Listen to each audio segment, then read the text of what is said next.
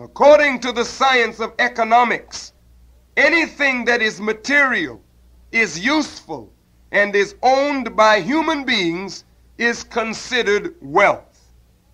Ordinarily, wealth is synonymous with capital, and therefore anyone who has wealth is also a possessor of capital. Messenger Muhammad writes, quote, "Certainly we want wealth. We cannot enjoy life without wealth, but we should economize that wealth until we are equal with the other nations in the way of economics." End of quote.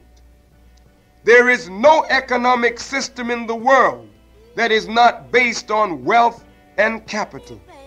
There is no economic system in the world that is not founded on the ownership of land, for all wealth and capital is from the land.